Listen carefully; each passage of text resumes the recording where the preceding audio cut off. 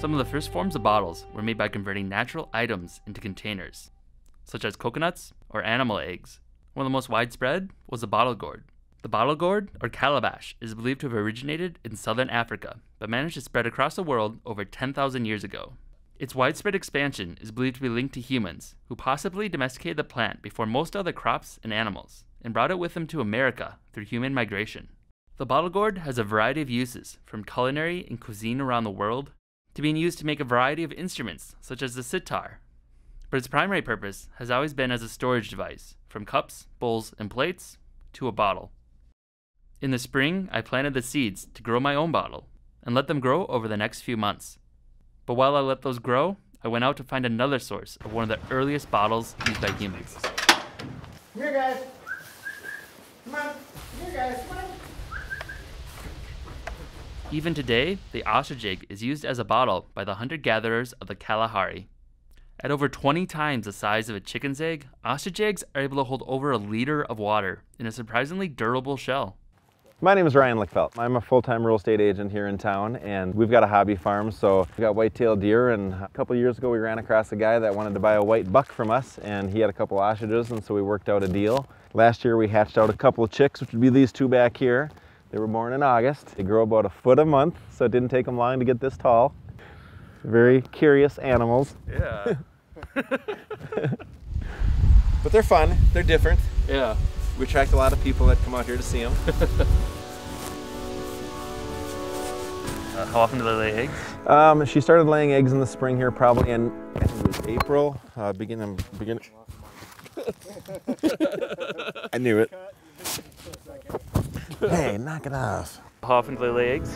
You know, she started laying eggs here in, I believe it was May. So we got 30 some eggs, I think 38 it was. And we hatched out, oh gosh, I want to say last year, 14 or something like that. And these are the only 2 that survived. You know, a lot of people are intimidated because they're so tall and just and like this. They just don't want to leave you alone. But So what do they normally eat? you know, I give them a mixture of cracked corn, soybeans, wheat, oats, sunflower seeds, and they do a lot of grazing. They eat a lot of grass. Okay. You know, and that's something I didn't know when I got them. I just figured they'd eat just like a normal chicken or something. But yeah, they eat a ton of grass. Alfalfa, they love alfalfa.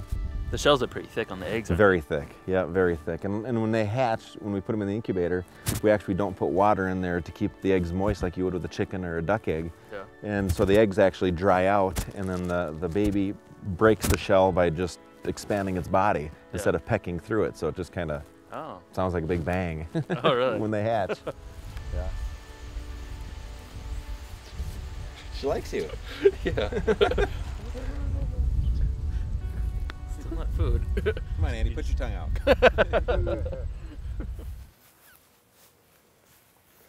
This is the nest here? Yeah, here's a nest, and here's an egg for you for breakfast. All right. How many chicken eggs is this? The equivalency is about 24 chicken eggs to 1 ostrich egg. Like a big omelet. A big omelet. You better have a few friends over. So I just gotta drill a hole at the top? Yeah, what we do is we just take a big drill a hole through it, and then stir it up with a piece of wire, shake it all out, and then when you're done, you can actually wash the egg out, and you've got a souvenir. Cool. All right, thanks. You're welcome. Now that I have the egg, I just need to drill and drain it to turn it into a bottle.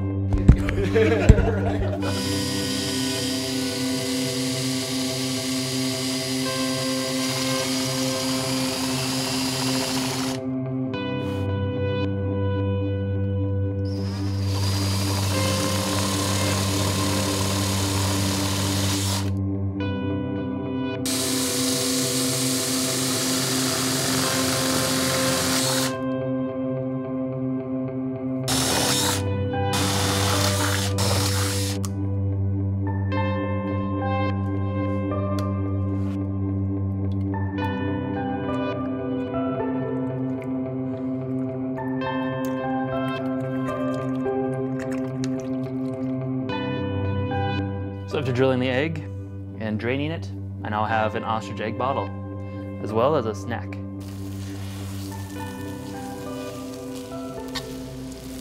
Color looks a little different. It's like a little bit whiter.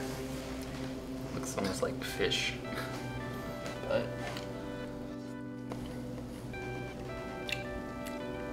not bad. Tastes like chicken eggs. Something a little different, but very similar to chicken eggs. Meanwhile, back in my garden, the bottle gourds I had planted had slowly matured over the course of the summer and were ready to be harvested.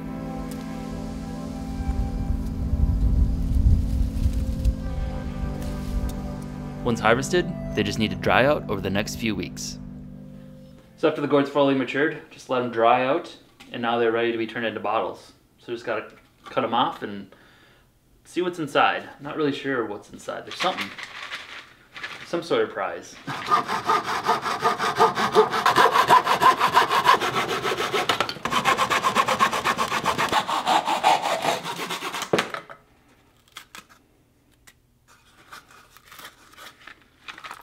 Whoa! Whoa, it's the jackpot! It's a bottle that contains the seeds for more bottles. Alright, and after cleaning them out, I now have 2 bottles.